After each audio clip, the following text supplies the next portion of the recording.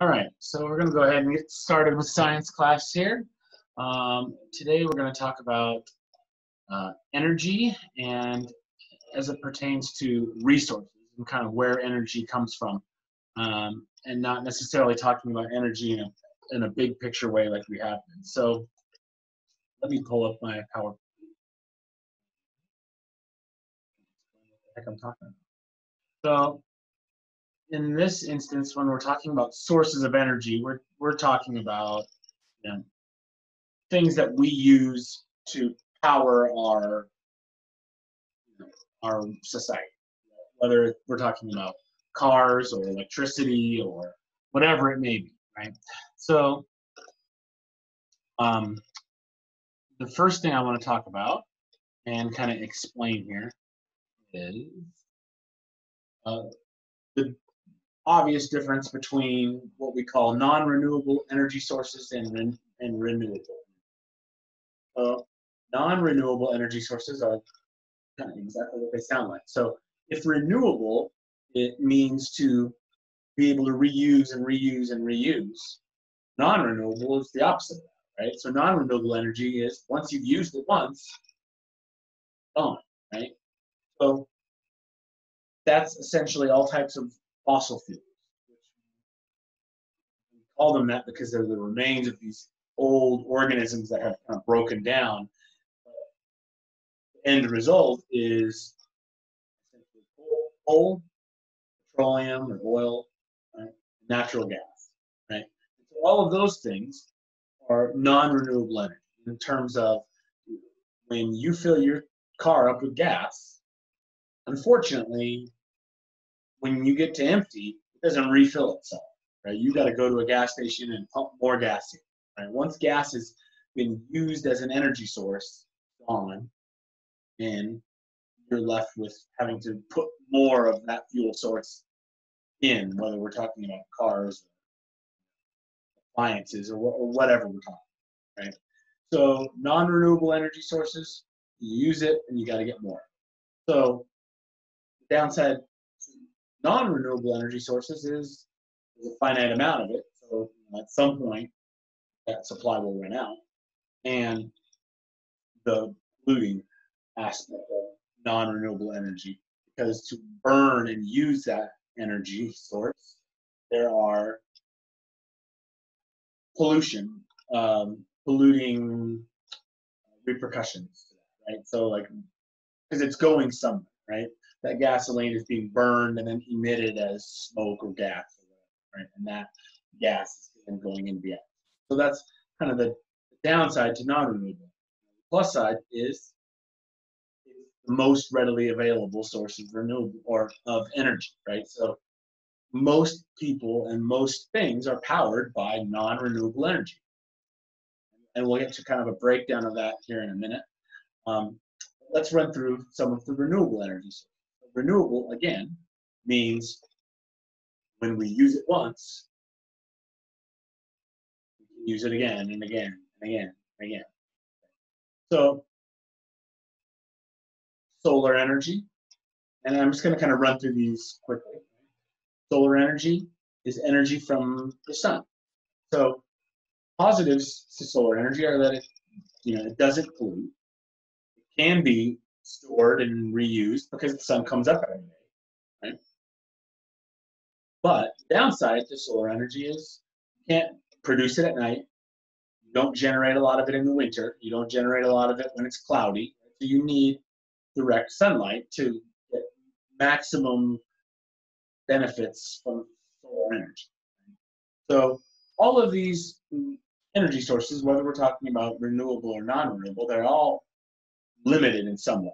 They're limited in terms of the availability, they're limited in terms of benefits, strengths and weak, and they're also limited by they all have a downfall to them, right? None of them are perfect.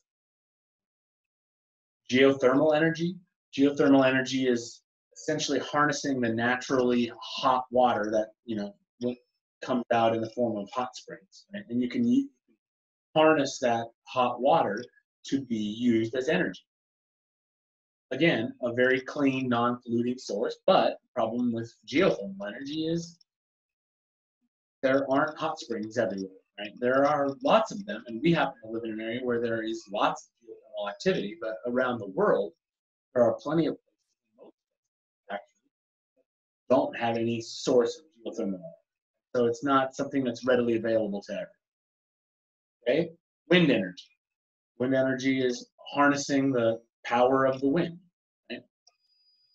So wind energy works by these giant windmills. The wind blows those turbines start to spin and spin and spin, and that spinning is what generates the electricity that's then stored and then places just as any type of other. Again, very clean energy, you're not generating pollution by having those turbines spin. But there are lots of downfalls to them as well. And I'm not, as I go through these, I'm not advocating for one or the other. I'm just kind of laying out all the different options in terms of how our country and how our world holds energy and the various places we get energy from. Talking about some of the good things about it, and obviously some of their shortcomings. Right?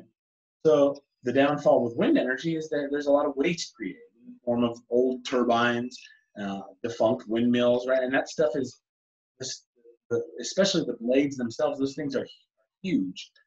Break them down when they're done and, essentially useless, to dispose of them is not easy, and they're made of particularly resilient material that doesn't decompose easily. So there are things that people are having to figure out for the best way to repurpose windmills, because the whole point of some of these renewable energy sources, the whole purpose for a lot of the innovation behind them and a lot of the push to develop them more is to limit pollution, right? And some of these issues are the things people are trying to deal with to come up with new ideas for how to best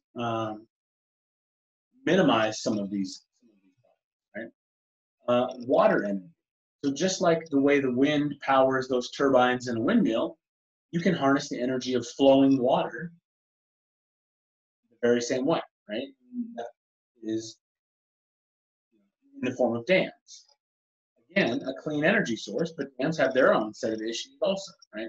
So you're impacting the surrounding environment by taking a naturally flowing river and barricading it off and creating these man-made lakes, essentially, and that has benefits and it has detriments, right? It's not as easy for fish to pass through, and in some cases, impossible. So, and it also changes the ecosystem around in the river, around the edges of the river, and so all those things have to be taken into account. The more we use water energy. And then lastly on this list of renewable energy sources would be biomass. Biomass is just a kind of a general term that applies to plant or animal material used for energy. Biomass can take the shape of a lot of different things.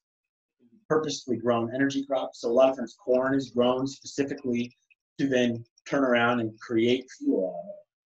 Right? Or it could be wood, right? It could be, in here, in my definition, it says wood or forest residues. So it could be wood, just in its raw form, or it could be the kind of leftover scraps and junk that aren't used by the timber industry, right? That those kind of scraps can be collected and then used in turn for some kind of fuel, right? Waste from food crops, horticulture, food processing, animal farming, human waste. So we can use a lot of that stuff to actually collect it and turn it into usable energy. The disadvantage to all of these biomass options is just the amount of space that it's required to grow them, or in a lot of cases, to store it once it's ready to be used as fuel. It takes up a lot of space. And so, again, that also has certain downfalls when we're talking about being used practically. And then the last form of energy on here, and I have it as its own separate category, is nuclear energy. And so nuclear energy is essentially the energy given by breaking up or breaking apart atoms and harnessing the burst of energy from those atoms. And nuclear power plants are potentially endlessly renewable. They also can be, they also can have issues with radiation. They can have issues if there's something that goes wrong. We're talking about major issues, health issues. So nuclear energy is volatile and somewhat controversial in terms of whether we should be using it or shouldn't be using it, right? But in a way, it's somewhat renewable because we can create it over and over again. So, but I've kind of lumped it into its own category for this. All right. So hopefully, if you're watching this, somewhat helpful and not too tedious. But I want to spend a little bit of time going over kind of a graphic that illustrates kind of these points I've been talking about, and then we'll run through a couple practice questions. So I realized that this whole time I've been blabbing on and not even PowerPoint slide in proper form, but information is the same, so hopefully you can see that okay. So next, this is the slide that I wanted to kind of go over next, and all of this is kind of a breakdown of the energy that we consume. So this is the United States, and this is 2016, so not totally up to date, but the most up to date thing that I could find, and it shows us the percentage of energy that we use of all these different types of energy. So obviously, petroleum, oil, gas, that's the biggest chunk of our energy consumption. 37% of our energy consumption is petroleum. 29% of that is natural gas. 15% is coal powered. 10% is renewable energy. And 9% is nuclear electric power. So this has nuclear power separate from renewable also, and so that's partly why I broke it up. So all of those different forms of renewable energy we talked about only make up 10% of the total energy consumption for our country. Again, this is almost 4 years old, so those numbers have probably changed over the last 4 years. But again, for the purposes of this conversation, this is as up to date as we are going to get, and up to date as we are. But just keep in mind, those numbers are always shifting. And more likely than not, the shift is probably more renewable energy and less non-renewable in general, right? We're trying to figure out more ways to better use renewable. We have a long way to go in terms of getting to that end goal. That's generally the trend, right, in our country and around. So if we also, and this has kind of an interesting breakdown here on the right-hand side. So the pie chart on the left just shows total energy, but then this graphic here on the right is showing of that 10% of renewable, of energy that is renewable, okay? How is it broken down into all the different types of renewable energy? You can see geothermal, very little, 2% of that 10% is geothermal. Geothermal is just a tiny sliver of the renewable energy that we use. Okay? Only 6% is solar. My hunch is that over the last 4 years, that number especially has probably grown just with the popularity and the prevalence of solar energy. But again, 4 years ago, solar energy only made up 6% of that little 10% slice. So again, not a very big piece of the pie. 21% is wind energy. 24% up here on the top is hydroelectric. And then biomass, which is broken down into these different categories, makes up 46%. So if you take into account wood, biofuel, and biomass waste and kind of all lumping them together, the biomass makes up the biggest chunk by far. So if you're looking at them individually, hydroelectric would be. But again, that makes sense when you think about how many windmills do you see? Quite a bit compared to solar panels. How many dams do you see? Quite a bit, right? So it makes sense that wind and hydroelectric would be kind of some of the most prevalent forms of energy we see in terms of renewable. Biomass definitely, because it encompasses a lot of different types of energy, that makes up the majority of energy, especially because biomass specifically can be turned into things to power things like cars, which wind, solar, hydroelectric tend to do less or not at all, unless we're talking about powering full electric cars. With that said, let's look at just a few practice questions. So let me stop and put on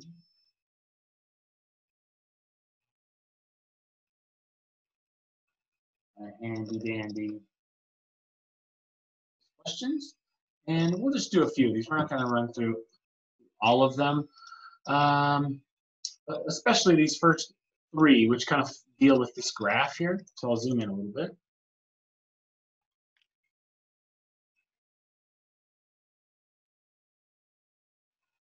All right, so here's a graph of the world petroleum consumption. So across the globe, between 2003 and 2011, here is the line graph for the world's petroleum consumption, and it's in quadrillion BTU.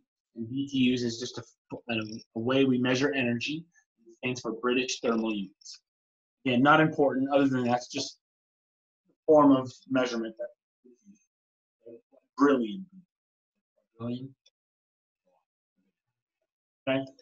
So number one says approximately how many quadrillion BTUs of petroleum were consumed in 2011? 160, 170, 174, 177. So anytime you see the word approximately, don't panic and think, just remind yourself, approximately just means roughly, right? Where does the line seem like it might be? So your answer might be slightly different than all of the answer choices there. Okay? Look for the one that's closest to what you think is the right answer. So find 2011, so right here on the end. Basically, where is this line? Right here at the end of the chart, or the end of the graph. It's something over 175. We know that, right? So that rules out everything but D. So think about it that way. That makes it real cut and dry. You don't have to think. Is it 176? Is it 178? Is it 177? Like, that's too much. That's putting too much thought into it, right? Look at 2011. Notice that it's above 175. Then, before you worry about anything, look at your answer choices and see, is there anything else that makes sense? And here, there isn't even a second option. 177 is the only thing that makes sense. So D is the right answer.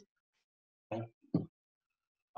Number two, between its low point in 2003 and its high point in 2011, the approximate range of the data regarding world petroleum consumption, blank quadrillion BTU. So between its low point, 2003, and its high point in 2011, the approximate range. So when we've talked about mean, median, mode, range, range means the distance between the highest and lowest points in a set of numbers, right? So the range is simply taking whatever this number is, call it 177, and taking whatever this number is, let's call it 163, okay?